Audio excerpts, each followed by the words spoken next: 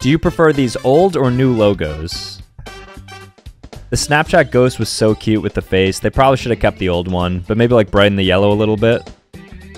Everything about Facebook was better in 2012. Now they changed their name too. I don't know if they'll ever rebound. This is a travesty. The old Burger King was beautiful. The new bird just looks like it got a haircut and like tanned up a little bit. It does look cleaner though, so I like that one. Old Netflix is nostalgic, but it reminds me of like lag and buffering. The new one's nice.